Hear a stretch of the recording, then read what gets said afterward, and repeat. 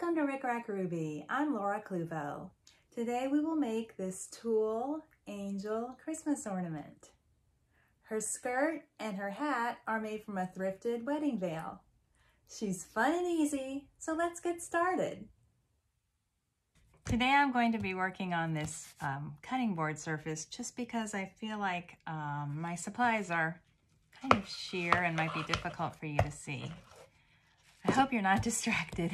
Check your local charity shops right around Halloween. You might discover that the clothing that's put out for sale as a costume is actually vintage clothing. There are a lot of wedding gowns and some pretty special things are put out. One thing that's always out and very available and inexpensive is a wedding veil. This veil I got for $10. It's white tulle. This headband has some lace flowers, and these flowers are not really any different than some that you would buy in the wedding aisle at your local Hobby Lobby or Michael's or Joann Fabrics or whatever you have where you live. These are not too hard to find, but it was just nice to find a bunch of them on this headband. And the thing that I really liked is the hem of the veil. The hem of the tulle is this nice rolled hem. There's no, I don't think there's any line or wire or anything, fishing line, that's what I call it, any kind of a string or cord inside, but it's a little bit stiff, and I thought that would be fun to play with. So we'll start with a 20mm head bead, and then this is the wide tulle. It's 9 inches wide, and about a half a yard of 1/16 inch satin ribbon. I'm going to make this about doubled over. Each piece is maybe 20 inches. So I'll do two 20-inch lengths of 9-inch wide tulle. It doesn't have to be perfect. And tie it off with this ribbon.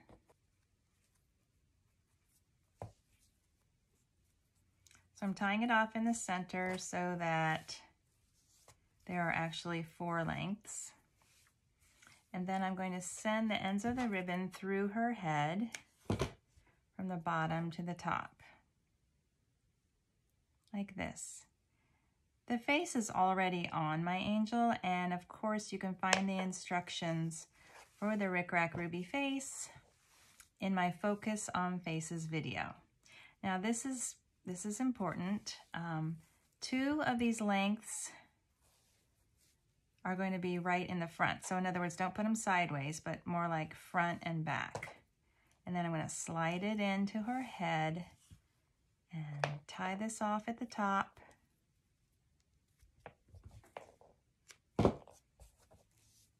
And then I'll just back it out a little bit, add some hot glue here, and I'm going to make sure that I have front back, like this, front back, and we're off to a great start. This angel has arms. The arms are created with a 9-inch length of white covered wire. This is also in the bridal department. It comes like this. It's 18 inches long, and I've cut it in half. Now I'm going to take about 12 inches of this 9-inch wide tulle and do it this way. Put the wire inside and roll it up. It doesn't have to be perfect. You'll see why. For her hands, I'm tying an overhand knot in the center. So her hands will be sort of folded like that. And then for these ends, I'm going to tie them in a little square knot. It seems a little awkward. And by the way, don't worry about the ends of the wire and where they're landing.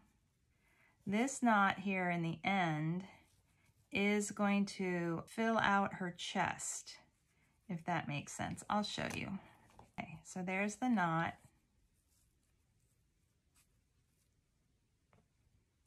And I'm going to trim that. It doesn't have to be perfect, but you don't want too much extra because that will pop out.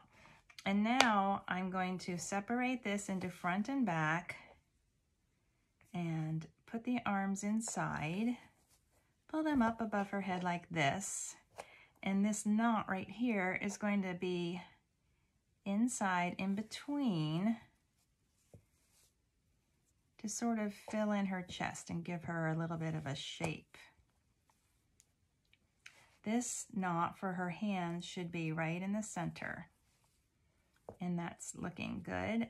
So I'm going to tie off her waist with a double strand of quilting thread. I'm just going to wrap around her waist and tie it in the back. That looks good. Let's have a look. That looks good.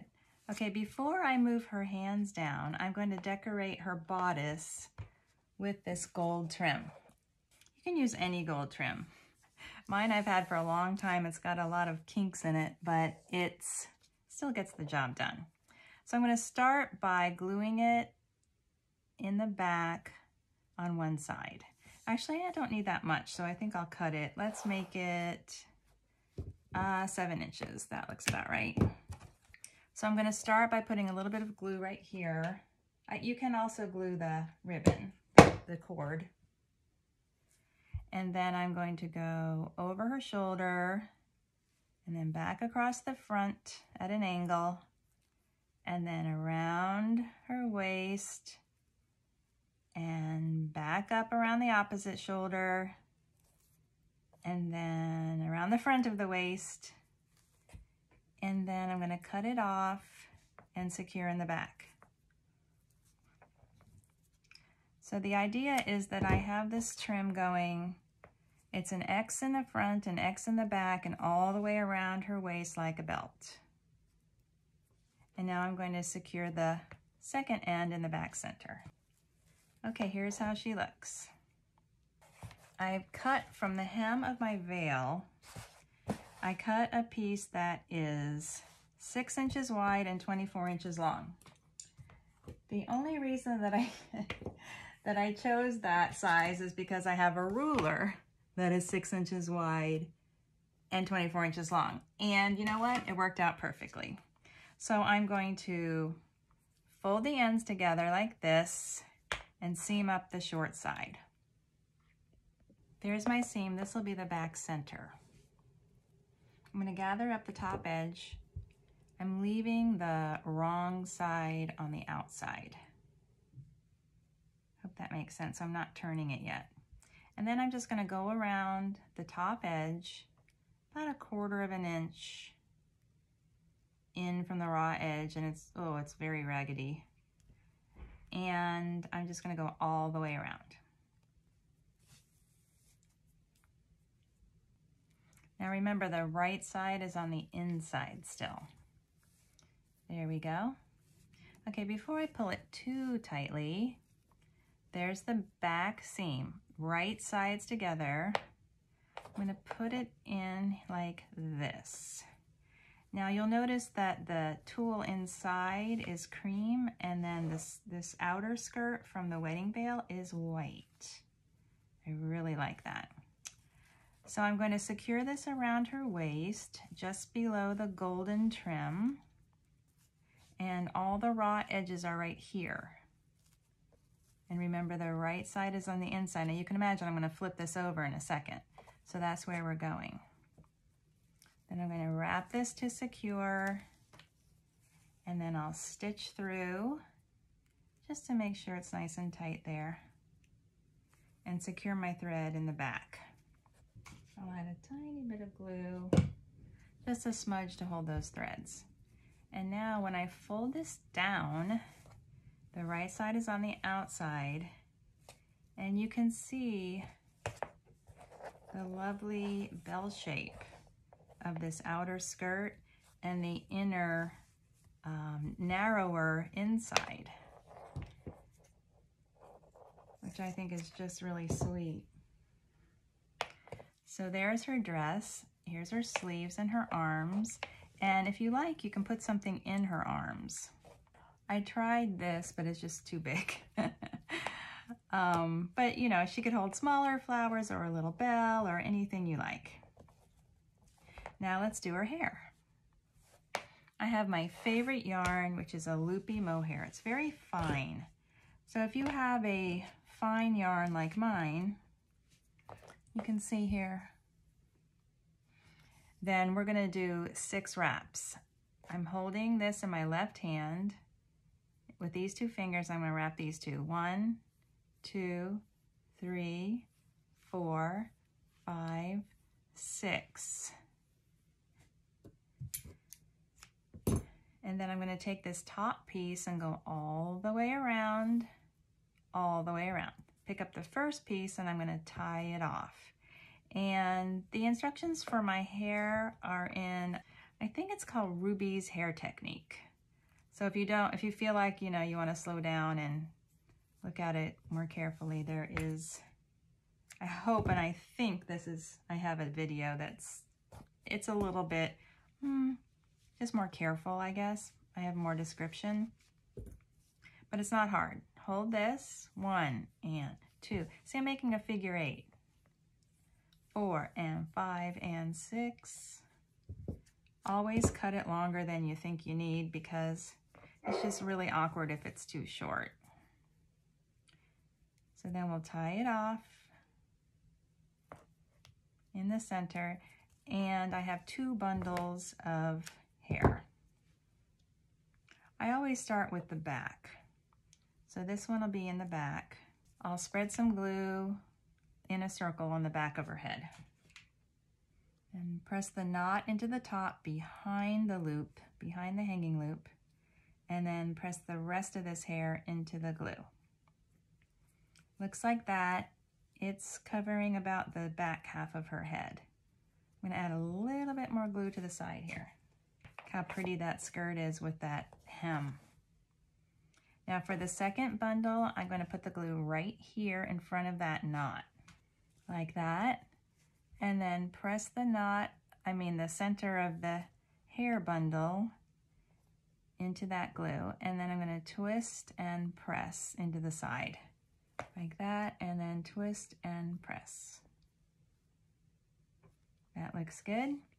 And the same thing over here. I'll put a little glue on the side and twist and press. Now, instead of a halo, I like to use this flower. It's just going to be perched a little bit off center on top of her head. I think it just adds a little bit of whimsy, which I always like. But I've discovered that it's not going to work unless I actually poke a hole in the center and thread this through. So I think I'm going to poke a hole right here. I look for an opening in the mesh so that it won't be, I don't know, it just makes it easier. And then thread the hanging loop through. Then I'm going to decide exactly how I want to shape this. Maybe like that, like a little lace hat kind of. And I squeezed out some glue, and then I'm pressing that onto the top of her head. Now inside here is a stem, and I don't want to take it apart because I feel like all of this will fall out. So I'm going to add some glue right here and then glue this down. I don't want it to come too low. I don't want it to shade her face. I just want it to be just adding a little bit of fun. That looks super cute. I also like that the flower from the veil and the hem of the veil are both incorporated into the same project. Now here you can see how it would be fun to add something into her hands. I don't want her to look like a bride, I want her to look like an angel. So I'm resisting the urge to put a bunch of flowers or something in her hands, but of course you could. Now let's do the wings. For the wings, I wanted to use this other kind, this netting. Okay, so this, instead of tulle, is a coarser sort of a net. I cut about 12 inches, and I'm going to gather with a needle and thread. I'm going to gather right down the center. I'm sort of finger pressing the center so that it'll help me keep my eye on where I'm stitching. First, I'll secure my thread on the end, just kind of looping through to get started, and then just in and out with a running stitch. Doesn't have to be perfect. There we go. Then I think I'll just wrap a few times around the center and then secure my thread.